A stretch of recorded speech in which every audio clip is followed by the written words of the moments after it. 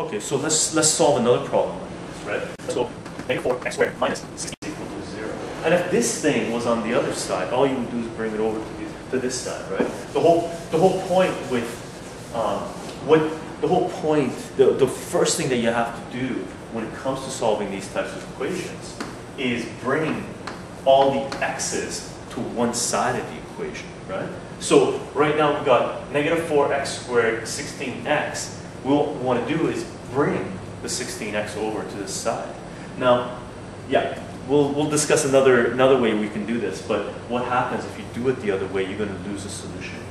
So what happens is you grab this guy, bring it over, so that's negative 4x squared minus 16x is equal to 0, right?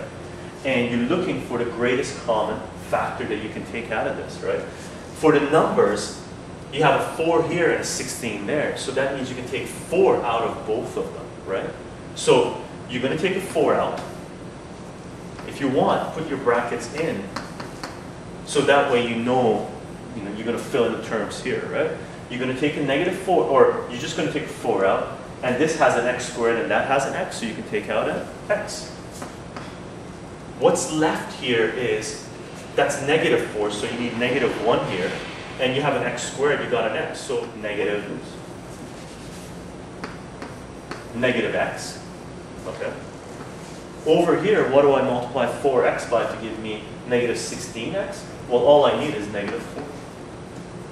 And again, you solve for this, you set each one equal to 0. So 4x is equal to 0, so x is equal to 0. Over here, you got negative x minus 4 is equal to 0. That's a negative x, so I'm just going to bring that over instead of bringing the negative 4 over. So it's going to be x is equal to negative 4. And those are our solutions, right? Simple as that. All you do is take out a GCF. Now, I mentioned that there's another way to solve for this, but what happens is you end up eliminating a solution, and you don't want to do that.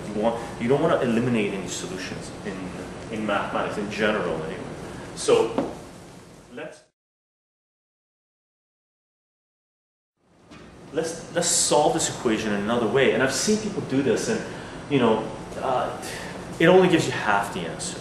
And most people would look at this and say, okay, we have an x squared and an x, I can't combine those. Or some people would look at this and get a genius idea is, hey, there's an x squared here and an x here, so why don't I divide both sides of the equation by x? And that'll get rid of one of my x's. Again, you can do anything to an equation as long as you do it to both sides. So I could do anything to this as long as I do the same thing to this, right? So I want to get rid of that x, so I'm going to divide by x. I want to, if I'm dividing that by x, this side by x, I have to divide this side by x, right? So this kills this, and this reduces this down to x to the power of 1. So you got negative 4, x is equal to 16. And then divide by negative 4, divide by negative 4. So x is equal to negative 4. And that's your solution, right? Well, that's only half your solution. We already did this question, and we had the other answer where x equals 0 was a solution. But because we divided by an x, we eliminate a solution. And that's one places where I've seen people make a lot of mistakes, and they eliminate part of the answer to their equations. And basically, when you take it to functions, their functions are not complete, right? You don't have the second answer. So in general, never divide by an x to get rid of an x, because you don't get the full answer. You only get half the picture, and that's not a good thing. Okay. So don't do this. Bad.